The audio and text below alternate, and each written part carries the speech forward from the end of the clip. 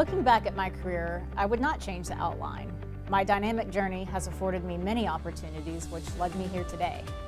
That said, I would try to go easier on myself.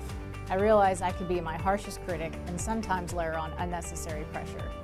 I grew up near the Houston Ship Channel where my dad worked in downstream chemicals within oil and gas, so that definitely played into my career selection.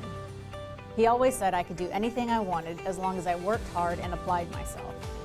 My mother taught me what true kindness, love, and patience could look like and how it could improve everyone's lives.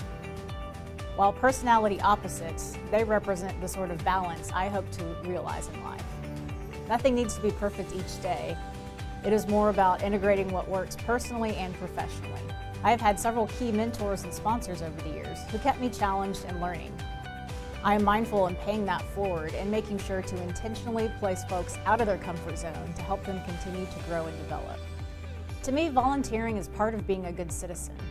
I see it as a responsibility with the added perks of the great sense of community and pride you enjoy when you participate. You gain meaningful experiences and relationships when you offer yourself up to help others around you. And it can be really powerful to rally behind a cause. Just think about Houston Strong after Hurricane Harvey. My advice to women is to never sell yourself short.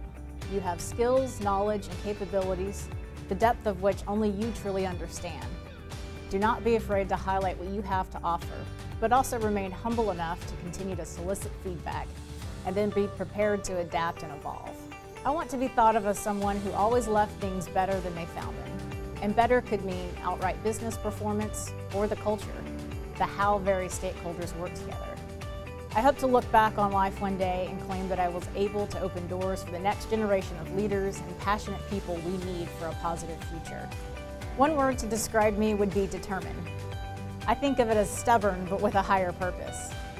Having a strong will has pushed me through and enabled me to overcome both personal and professional challenges.